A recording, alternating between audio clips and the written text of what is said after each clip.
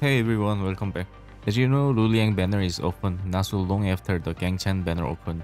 This rapidly changing schedule is causing us some concerns, but for now, let's focus on learning more about Luliang first. Luliang is a trace type unit and her normal attack skill 1 and skill 2 trigger follow-up attacks with the skill 3 button shortly after. These follow-up attacks grant a trace together with fortune. This is fortune bar, which indicates the amount of fortune you have and is kept at 50. Skill 3 can be launched with the consumption of 4 traces. So let's check from her normal attack first. The normal attack consists of 5 strikes, with follow-up attacks striking the enemy once and granting 6 fortune and 1 trace upon hitting. The skill 1 is simple damage dealing skill, with follow-up attack strikes the enemy 3 times, granting 10 fortune when all strikes hit the enemy. 1 trace is also granted upon hitting the last strike of the follow-up attack. The skill 2 is also a simple damage dealing skill, and follow-up attack strikes the enemy 5 times, granting 14 fortune when all strikes hit the enemy. 1 trace is also granted upon hitting the last strike of the follow-up attack. Skill 3 can be launched with the consumption of 4 traces, and all fortune will be expanded too. It deals damage and increases the wind damage of team for 16 seconds. The skill damage and wind damage boost are affected by the amount of fortune expanded with the skill 3. The damage is increased from 40 fortune onward, and wind damage is increased by 0.6% for every 1 fortune expanded additionally. The ultimate skill deals damage and creates a lucky coin that follows the modifier. This coin increases the wind damage of modifier that follows and launches a joint attack every 2 seconds when the modifier attacks. This joint attacks gathers the enemy around and reduces the wind resistance of the enemies. These effects from Lucky Coin are very helpful for wind damage modifiers and make Luliang a great supporter for wind damage teams. Extremity Dodge triggers 0 time and grants 10 fortune. It also charges ultimate skill gauge. The basic combo is simple.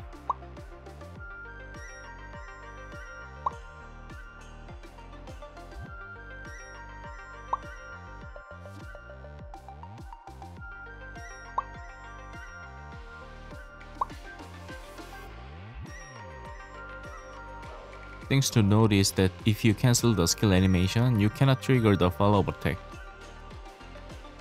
And if you cancel the animation of follow-up attack, you cannot get the full fortune and trace. So you should not cancel any skill animation if you control Luliang. It makes her take damage while using skills, so you can try to trigger 0 time before using skill first. Also, dodge will not interrupt the strike count of normal attacks, so use this to lower the damage take while using normal attacks.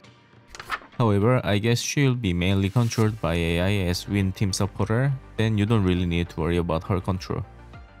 Lastly, you can see her like skateboarding if you keep moving without dodge. Blue Code solely increases the damage of Luliang and is not used much since she works better as a wind damage supporter than a main dealer. Yellow Code also can increase the damage of Luliang with more buffs than Blue Code, but supporting ability will be lower than Red Code. Red Code provides a good support for wind damage team and is commonly used. Now all teammates get the Lucky Coin, and the joint attack of the Lucky Coin increases the critical damage of wind attacks. So all teammates now receive buffs to both wind damage and wind critical damage, and reduction of wind resistance with Luliang's ultimate skill. You see that the ultimate skill of Luliang is quite important for supporting the wind damage team. And if you check the signature functor, it gives a lot of buffs on the ultimate skill, such as giving a longer duration for the lucky coin with further reduction of wind resistance of the enemy and more. So if you want to maximize the supporting ability, the signature functor is highly recommended. You can go for the new wind sigil together with the Nivel sigil for ultimate skill. If you want to use Luliang as a sub-dealer, you can consider Old Sigil or Moondrifter Sigil too, but a supporter setting is more recommended. For Enchants, you can go for attack, ultimate skill damage and charge speed first, then critical rate and damage and etc. For Warp, you can check the chart on the screen.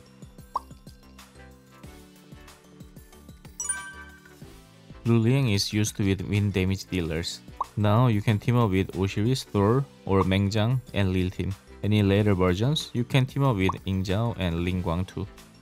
So this sums up the guide of Luliang. She is a decent supporter who can improve the performance of wind damage dealers. You can also transcend her to SS rank easily with the intel from the resource shop in the trading zone. So she will be a good addition to your wind damage team. Anyway, I hope this guide has been helpful for you guys. As always, thank you so much for watching and see you in the next one. Bye guys.